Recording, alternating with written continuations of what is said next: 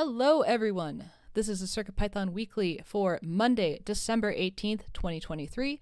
It is the last CircuitPython Weekly for the year as well. And this is the time of the week where we get together to talk about all things CircuitPython. I'm Liz, and I'm sponsored by Adafruit to work on CircuitPython. CircuitPython is a version of Python designed to run on tiny computers called microcontrollers.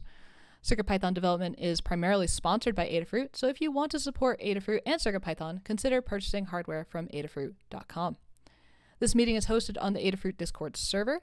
You can join anytime by going to adafruit.it/discord. We hold the meeting in the CircuitPython dev text channel and the CircuitPython voice channel. This meeting typically happens on Mondays at 2 p.m. U.S. Eastern Time, 11 a.m. Pacific, except when it coincides with the U.S. holiday. In the notes doc, there's a link to the calendar you can view online or add to your favorite calendar app. We also send notifications about upcoming meetings via Discord. If you would like to receive these notifications, ask us to add you to the CircuitPythonistas Discord role. There's a notes document that accompanies the meeting and recording. You can contribute to this document beforehand. The final notes document includes timestamps to go along with the video, so you can use the doc to skip around and view parts of the video that interest you most. The meeting tends to run 30 to 60 minutes. After each meeting, we post a link for the next meeting's notes document in the CircuitPython dev channel on the Adafruit Discord. Check the pinned messages find latest notes doc so you can add your notes for the following meeting. If you wish to participate but cannot attend, you can leave hug reports and status updates in the document for us to read during the meeting. This meeting is held in 5 parts. The first is community news. This is a look at all things CircuitPython and Python on hardware in the community. It's a chosen set of items from our Python on Microcontrollers newsletter. Second part is the state of CircuitPython libraries and Blinka. This is a quantitative overview of the entire project. It's a chance to look at the project by the numbers, separate from our status updates. And the third part is hug reports. Hug reports is an opportunity to highlight the good things folks are doing, taking the time to recognize the awesome folks in our community. The fourth part is status updates. Status updates is an opportunity to report on what we've been up to. Take a couple of minutes to talk about what you've been doing the last week since the last meeting and what you'll be up to over the next week. Fifth part is in the weeds. In the weeds is an opportunity for more long-form discussions.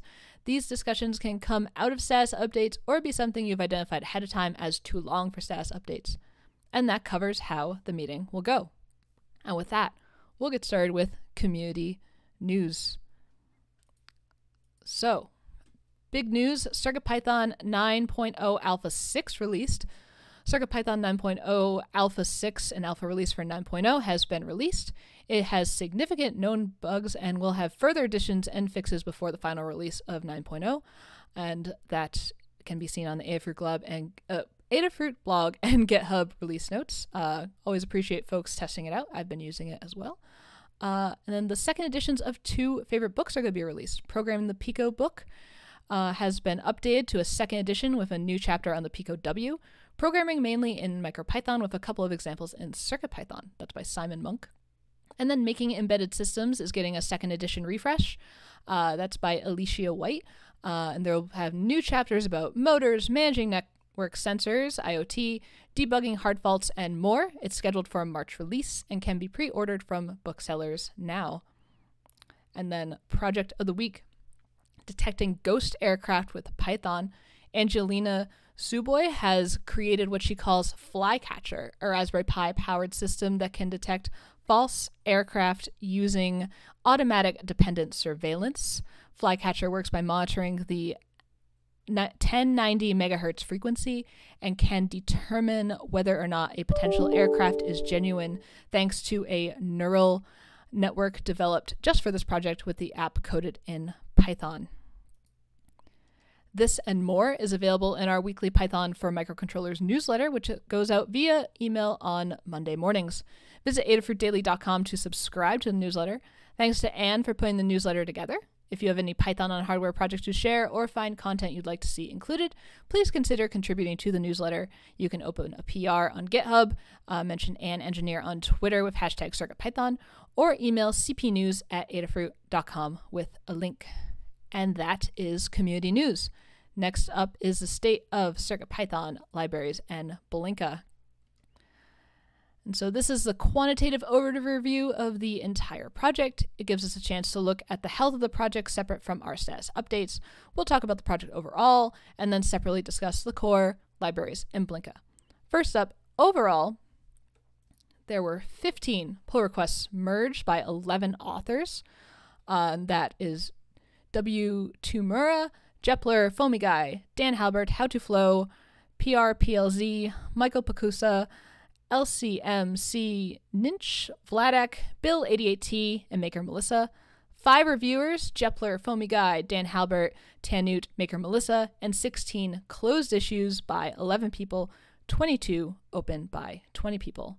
And now we'll hear about the core from our own Jeff. Hello. So in the core, which is the part of CircuitPython that is written in C that you might load with a UF2 file, it was a pretty quiet week. We had 5 pull requests merged from 5 authors, thanks to, I think we pronounced your name as Purples. I'm not sure. You're a less frequent contributor, and it's nice to see you were working with us this week.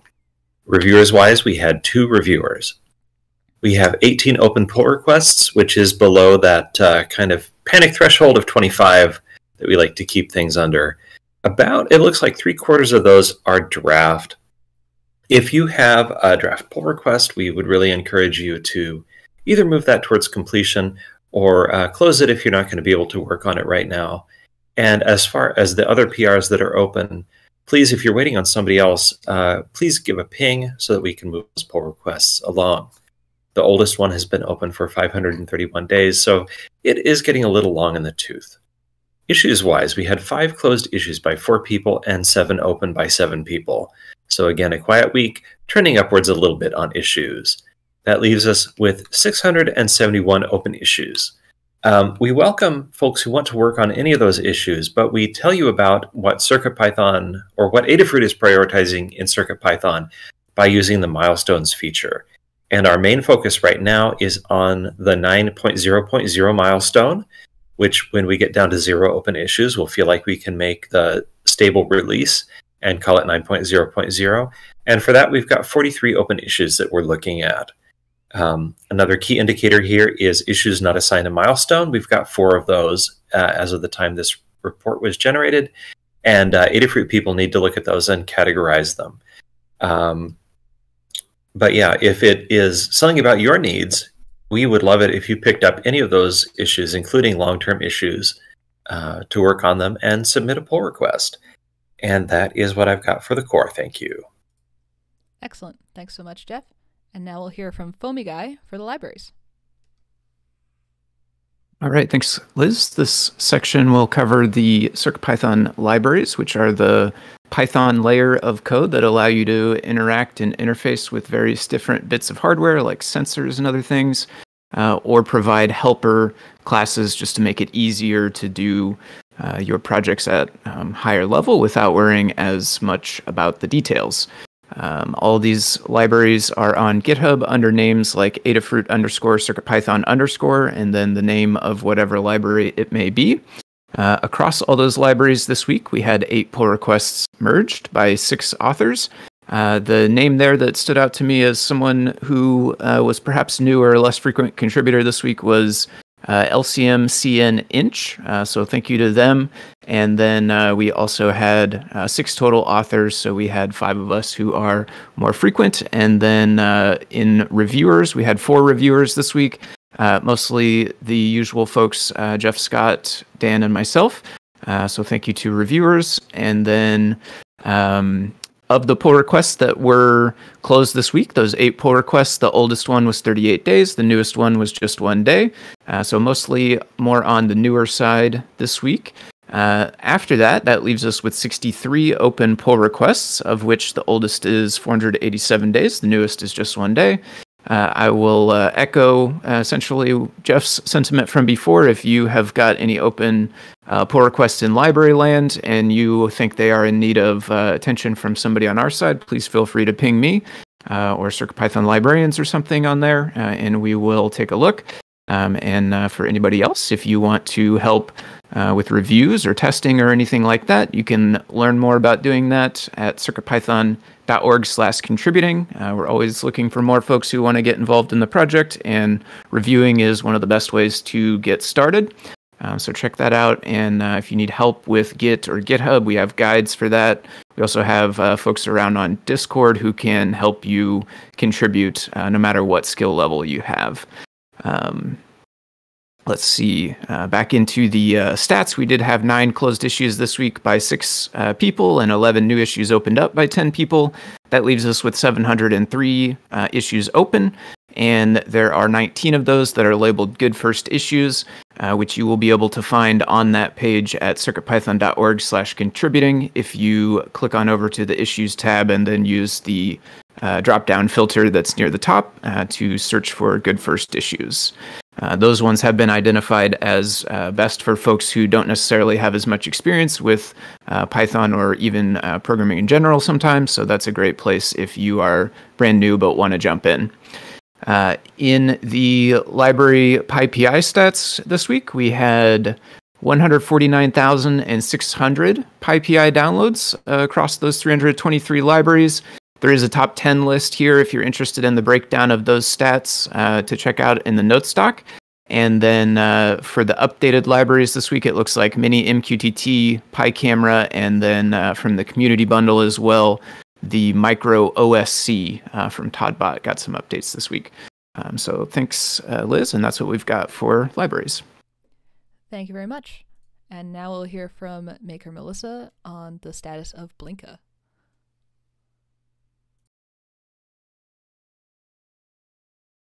Hello, so Blinka is our CircuitPython compatibility layer for MicroPython, Raspberry Pi, and other single board computers. And this week we had 2 pull requests merged by 1 author and 1 reviewer. There are currently 6 open pull requests amongst other repositories. There were 2 closed issues by 2 people and 4 opened by 4 people, leaving a net of 84 open issues. There were 17,484 PyPI downloads in the last week, 9,399 PyWheels downloads in the last month, and we are at 128 supported boards now. And that's it. Great, thank you. And that is the state of CircuitPython, the libraries, and Blinka. Next up is Hug Reports. Hug Reports is a chance to highlight folks in the CircuitPython community and beyond for doing awesome things. I will start, and then we'll go down the list alphabetically to give everyone a chance to participate.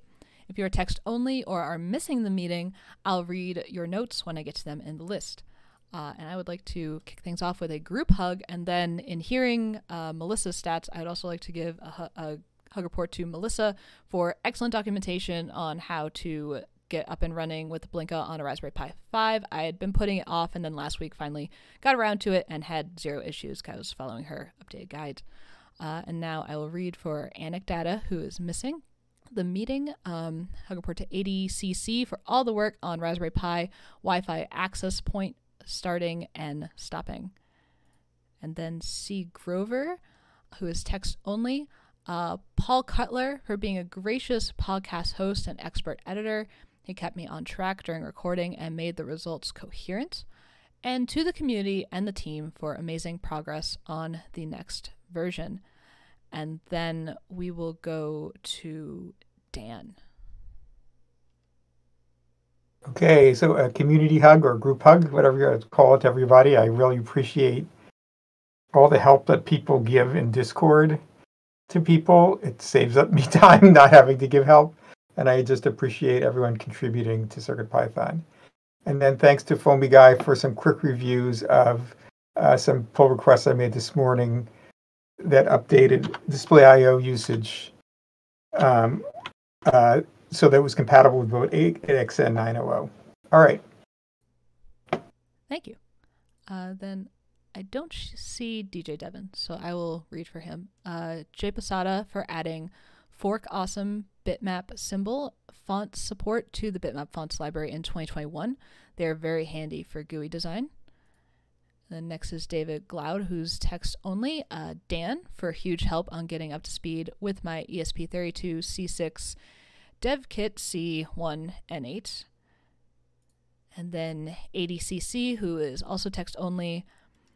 Big hug to Anecdata for helping out with the AP restart bug, and that was bug 8718 on RP2040. And a huge holiday hug to everyone working on this project. See you all next year. And now we'll hear from Foamy Guy. All right.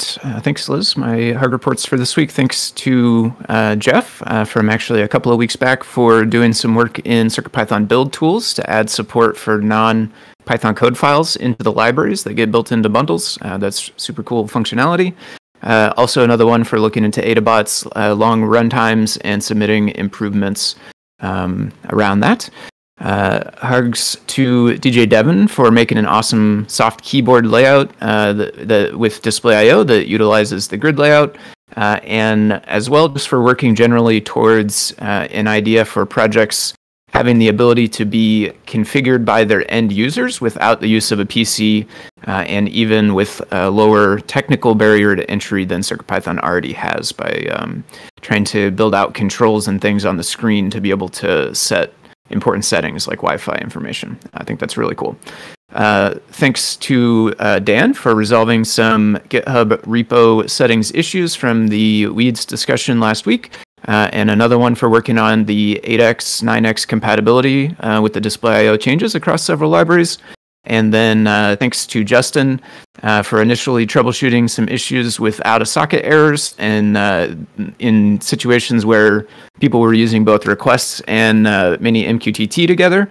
And then also a huge hug for jumping in during the meeting to discuss it last week, or I think maybe the week before, and to work on proposed solutions for that. It's really cool to see somebody pop up with ideas and be interested in working on them and talking with us about them. So thanks for all of that. That's what I've got for now. Thanks. Awesome. Thank you. And now we'll hear from Jeff. Hello again. So last week I submitted a small PR to add a CPython compatible CodeOp module with the compile command function in it. This is a building block of a custom REPL. I just noticed that this was something that we could add easily, and I think there are some people who have interest around this, so we'll see what comes of it. The other thing I worked on were improvements to JPEG I/O. I've got a work in progress branch. I believe I submitted that as a PR in draft mode, I'm not sure. But it can now, instead of reading just the JPEG from a memory view or a bytes or a byte array, it can read it from anything that can be read, such as a file, probably from a socket. I've still only tested it on like the CircuitPython build process, where we can run tests of modules that don't interact with hardware, but it should work. What I'm working on now is to support bitmaptools.blitz style arguments for how to combine the JPEG data with the existing bitmap. So you will be able to, for instance, just select a rectangular part out of the JPEG. You'll be able to put it in your bitmap at an arbitrary position, and then there's the support for skipping a color index, which supports basic compositing. The caveat for that would be that because JPEGs are a lossy format, you can't depend on like having a green color key, depending on having all those pixels exactly that same shade of green. So it's not really going to work very well, but we'll start with that. Yeah. I think Foamy got point out, I think you're reading your status update rather than hug reports. I am really sorry. That is what I'm doing. So hug report to Foamy Guy for, I was scrolled to the wrong portion of the document. Okay, hug reports. Give me a second here. Liz, one for you for working on some cool product guides. Dan, thank you for releasing CircuitPython on a regular basis. Scott, thank you for coming by when you can and taking the time away as you need to as you go through this difficult time. One for Neradoc for seeding an idea in my brain with the way you created the keyboard layout bundle. For Click on Ben on GitHub for bringing up a GitHub limitation that we can better document, and we improve the release notes for bundle releases with this in mind. GitHub user again 2BNDY5 noticed some outdated stuff in CircuitPython build tools and pitched in to make things better. And finally, I wanted to echo others in thanking ADCC for work on the RP2040 wireless, specifically the access point stuff. And those are my hug reports. Thank you. Now we'll hear from Maker Melissa. I just said a group hug. Thank you. And now we'll hear from Scott. Hello, how's my volume? Sounds good. Sweet. I think I messed it up, so I was guessing.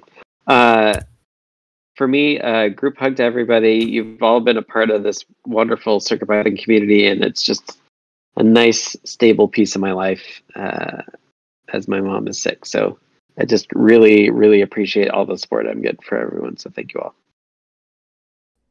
Thank you, Scott, and think of you and your family during this time. Thanks. And that was Hug Reports. Jeff, I'm sorry. I think we're hearing you typing. And next up's going to be Status Updates. Status Updates is our time to tell folks what we're up to individually. I will start, and we'll go through the list alphabetically. When I call on you, take a couple minutes to talk about what you've been doing since the last meeting and what you'll be doing until the next meeting. This is also an opportunity to provide tips and tricks relevant to what people are working on. If the discussion becomes too long for status updates, we can move it to In the Weeds. So with that, I will get started. I've been working on a compass project using the Qualia S3 and a 2.1-inch round display. I've made some good progress with it, and we'll be writing up for a guide along with some photo and video of it outside, hopefully. But since Thursday, I've kind of put the compass on hold to work on some product guides and assist with a Rose Brothers project, which I won't spoil, but you'll see that on Wednesday. You may have seen the Memento Pi camera and USB host Featherwing come into the Adafruit store last Wednesday. As a result, I'm working on those guides for both of them and want to get them done before we start napping for Christmas and New Year's break. So I've got heads down on that. Next, I will read for C. Grover, who's text only. Getting closer to releasing a helper library for algorithmically generating multi-oscillator composite waveform samples for SynthIO.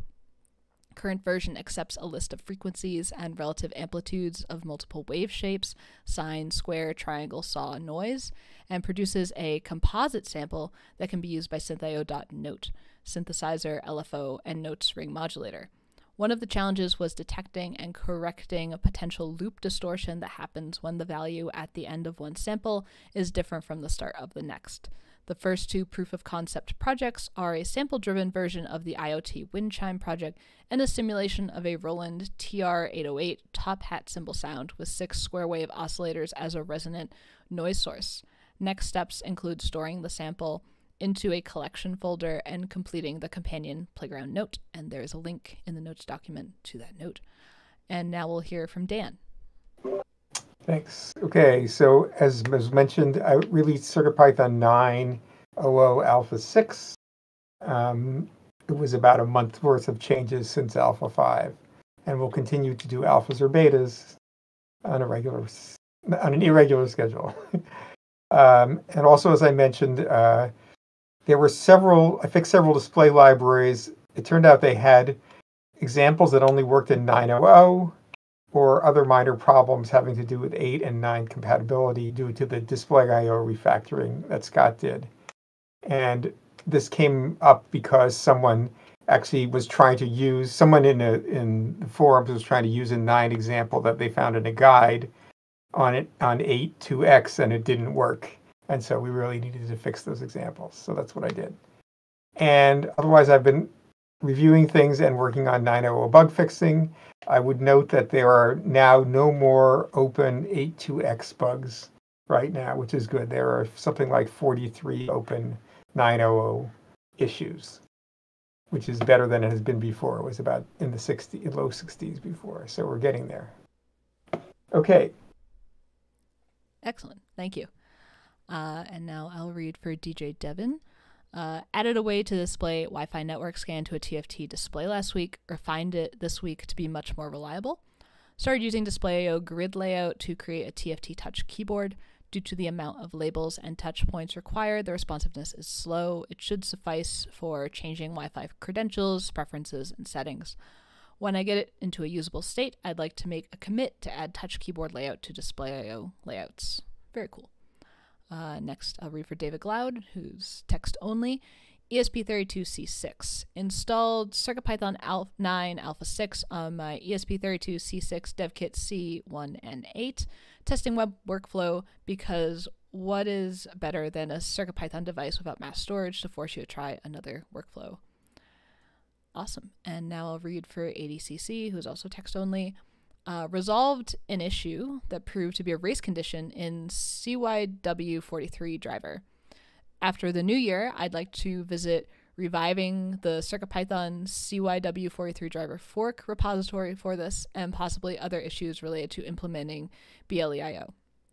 Continuing work on BLEIO, finishing up the GATS database port from MicroPython today. Bluetooth Stack doesn't have one built in. And now we will hear from Foamy Guy. All right. Last week, I did another pass of refactoring inside of Circup, or specifically in a PR in Circup that adds support for web workflow. Earlier today, I went back through and fixed up the test scripts to get them back to succeeding and handled all the remaining pre-commit failures that were in the test script. I did have to tweak a little bit of the base code while I was doing that, so I'm intending to go back and do another round of testing after the meeting sometime to make sure that I have not broken anything. But assuming that's the case, then I think that that is ready for another look. I worked on some enhancements for grid layout to allow it to correctly find which grid cells are at a given pixel location, specifically in the case where the cells span multiple rows or columns. This was already a functionality in grid layout, but it only worked for cells that were either 1 by 1, or if you happen to choose a pixel coordinate that was in the top left of a multi-spanning cell, then it would still work. But if you chose any other portion of a multi-span cell, it would not. So I added that functionality to make it work with multi-span, which was in anticipation of the next item, which is working on a soft keyboard helper library. This was built from DJ Devon 3's initial code, and I'm hoping to build it out enough to kind of contain all the complex details of the layout and things like key maps and which keys have been pressed and things like that. Get all of that contained inside of a helper class so the user code can have a really easy interface for just initializing it, putting it on the display, and then checking if any keys were pressed, and if so, they can handle it however they want. That's kind of the first idea in mind for a soft keyboard that works on a touchscreen. But while I was kind of jumping into this, I also started wandering a bit and brainstorming about other ideas, like an input that uses a D-pad to move a selection around, kind of like old school NES or arcades might have. That could open this kind of idea of entering configuration details for devices that don't have touchscreens as well, if we had something like that. So that one's much further down the road, but that is what I've got for this week. Thanks. Awesome. Sounds really cool. Next, we'll hear from Jeff. Hello again. So I, during Hug Reports, already talked about some of the stuff that I did last week. So if you wanted to hear about that, you can skip back in the video or check the notes doc. So yeah, coming up next is finishing the JPEG IO improvements that I was talking about. The other thing that I did this weekend was I created something that I'm calling the font bundle, which I said in a meeting a couple of weeks ago. I had the idea, but I wasn't going to do it. Well, I was bored yesterday. I did it. So this is a separate bundle that has currently about 300, I think, modules in it, one for each different variant of a font. So right now I've got mono, sans, and serif, which can be normal, bold, oblique, or italic, or both. And so you can just say from font sans oblique 72 import font, and then use it with your labels. You don't have to, worry about installing a TTF file. You just install it with Circup. It will be a separate bundle, but we will be moving that under the Adafruit organization when it's ready. You'll have to Circup add bundle, and then you can just install these things. If you want to try it right now, you can add the bundle from my personal GitHub area. Check the notes doc for how to do that. But be aware that everything is subject to change. I noticed that some of the fonts were named incorrectly. Oblique versus italic, I think it's a distinction that's important for some people, and I got that wrong. And then the final thing is this is based off of a font family called Free Fonts, which is under a GPL license with a font embedding exception. I'm kind of looking for a different font family that is more licensed, more in line with CircuitPython, which we don't usually use GPL stuff. The other thing I did was I wrote an implementation of glob in pure Python. It is in a GitHub gist, and there's a link to that in the notes document. I used this for a little font sample display program so that it could list all of the libraries. And in regular Python, you do that with glob, and a lot of folks have done things with os.listdir, but it's just so convenient to use glob, so I wrote it. And then my final thing is a non-CircuitPython thing, but with the Adafruit USB host Featherwing being released, I want to go back and update a guide that I did, I believe it was during the summer, which was a CPM emulator. And that one used two microcontrollers, one to read from a USB keyboard and the other to drive HDMI or DVI display. And I want to redo that with just the one microcontroller plus this new Featherwing. And that's what I've got going on.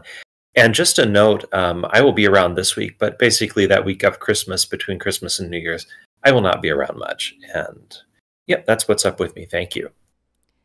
Thank you. And I'm very excited to use a font bundle. If there's one thing that drives me nuts working on a display project, it's trying to find a font and going through all the conversions. So thank you for working on that. Next, we'll hear from Maker Melissa. Hello. So let's see, I updated the Qualia guide with some new displays. I updated the Arduino GFX library to handle the bar displays, but PR is still being updated.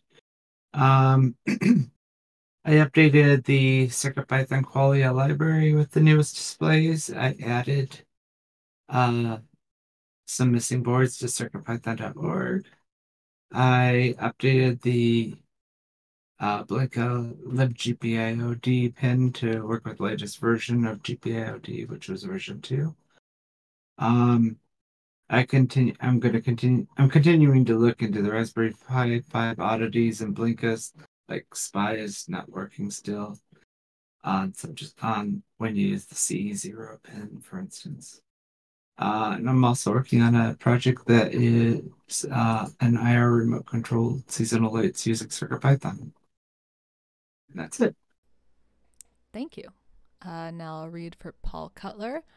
New episode of CircuitPython show out today featuring Jan Goolsby, C. Grover. We chat about the CircuitPython community bundle using Synth.io to create wind chimes and more. Looking forward to listening. And now we'll hear from Scott.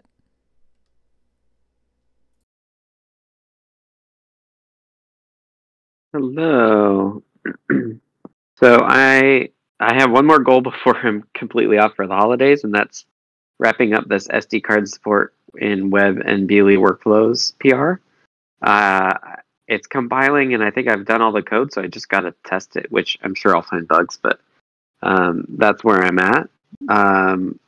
Over the holidays, I do want to submit a proposal to PyCascades for next year because it's in Seattle. It's like quite close to my house, so it makes a lot of sense to do. And then I will also be kicking off CircuitPython 2024 on New Year's Day as well. So keep brainstorming ideas for CircuitPython in 2024. This is going to be a chance.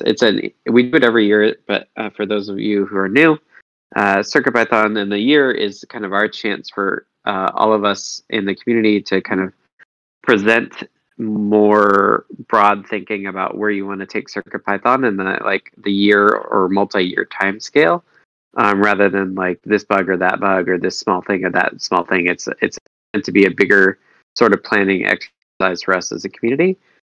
So start thinking about that, and if you want to see what we did last year, you should be able to find it by just searching for CircuitPython 2023. I know that's where I always start is looking back. So expect to do that in January, and I hope everybody has great holidays and enjoys their time with family. Thank you, Scott. And that was status updates. Next up is In the Weeds. In the Weeds is an opportunity for long-form discussions that either come out of status updates or that folks have identified ahead of time. If you have any In the Weeds topics, please make sure they get added while we're discussing other things, so we're not waiting around to see if anyone has topics. And we do have a topic today from Justin, who is text only but is in the meeting. A follow-up from 2 weeks ago. After playing around with things, he has come up with the following steps. Move socket-specific code from request.session to request.socketHandler, and there's a draft PR. Make request.socketHandler a singleton. Add some methods for better key socket handling and helpers like get open keys. Add tests for new methods and changes. Make sure docs look good. At this point, mark the above PR as ready for review. Update Adafruit ESP32 SPI socket.py to Adafruit ESP32 SPI socketpool.py. And since Adafruit ESP32 SPI socket returns a fake socket pool, it would be easier to follow code with more correct naming. Update Adafruit CircuitPython mini MQTT to socket handler in init and use it.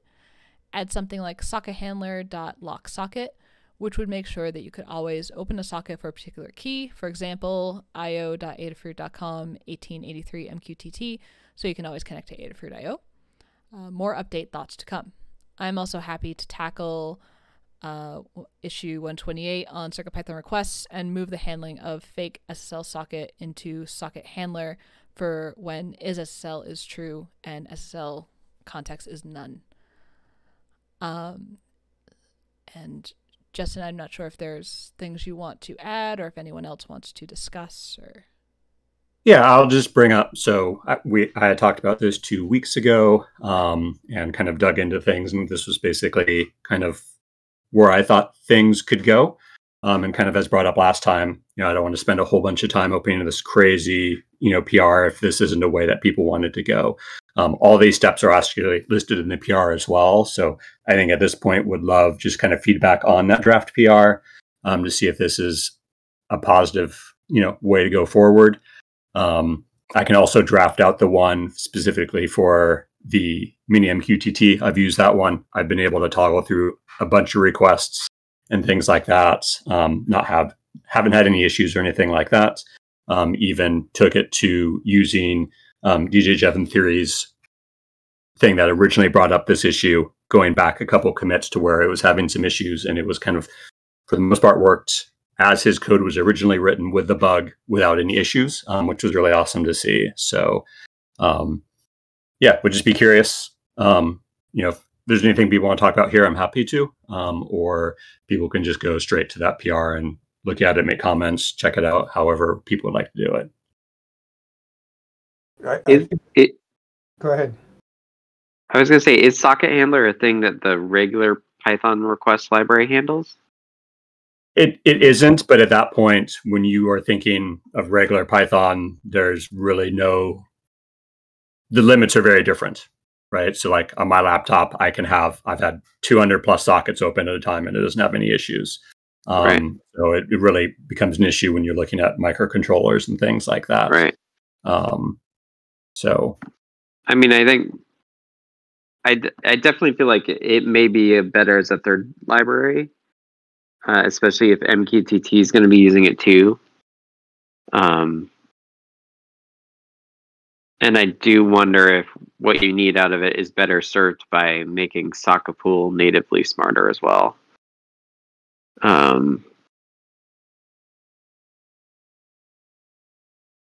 But yeah, I guess it just seems a bit far afield to take Adafruit request that direction. Okay. Not saying you shouldn't do it. I'm just saying maybe not in requests. And the reason I'd put it there was one, so a big chunk of that code that got moved exists in Adafruit requests. So in CircuitPython requests, it also exists in mini MQTT, right? So it's the same code's been kind of copy and pasted everywhere. Yep. And I've seen lots of people make the complaints of, oh, now I got to import something else as well. And so it felt awkward to duplicate that code again and put it in another library.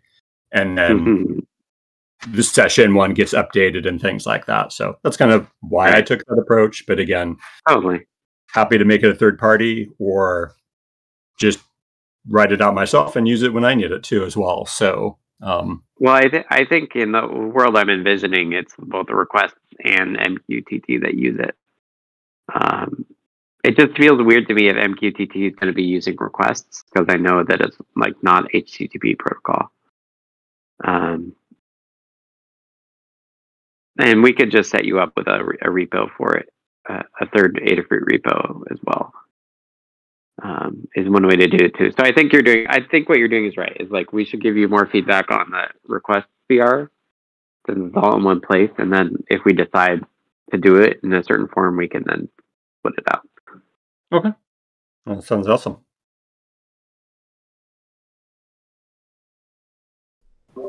And to reemphasize what Scott said, also, if there's something that you want from native socket pool that would be helpful in the API that would simplify things or make it easier, well, simplify things, then that's certainly would want to consider that. So Right. Yeah.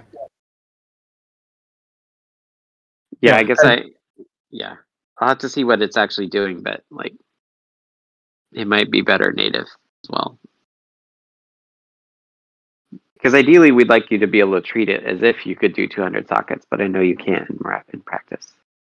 Like another thing to look at, and I think we talked about this 2 weeks ago, is just like figuring out like if we can raise those limits. True. I think the other part that makes it complicated, and I don't know where this is going specifically, is when you have things like, one of the tests I did was, with an M4 with an airlift feather on top, right, which doesn't have the native at that point socket pool, right. So it can't, right? So part of this was to support anything, right, that however you're adding your, whether it's Wi-Fi or Ethernet or whatnot, which I assume is why it was originally built into requests and also MQTT. So,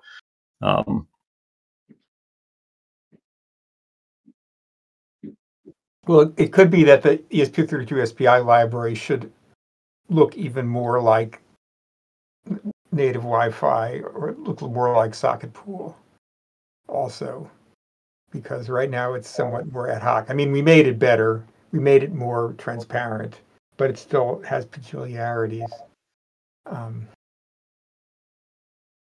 So, I think our ultimate goal is to make make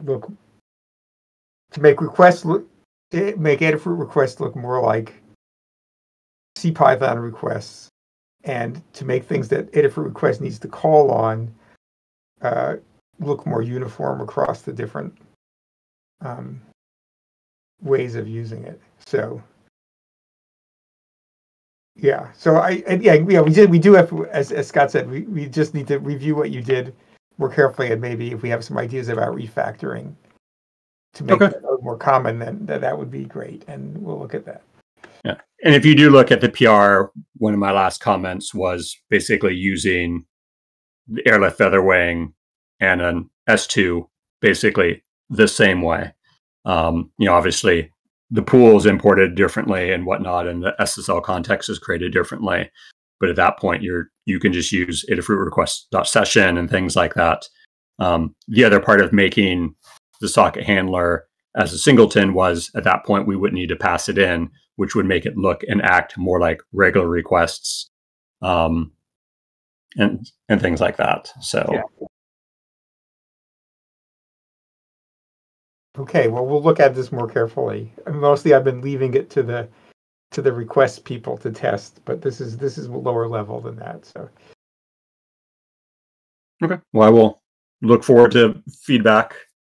If I don't hear too much, I understand it's the holiday.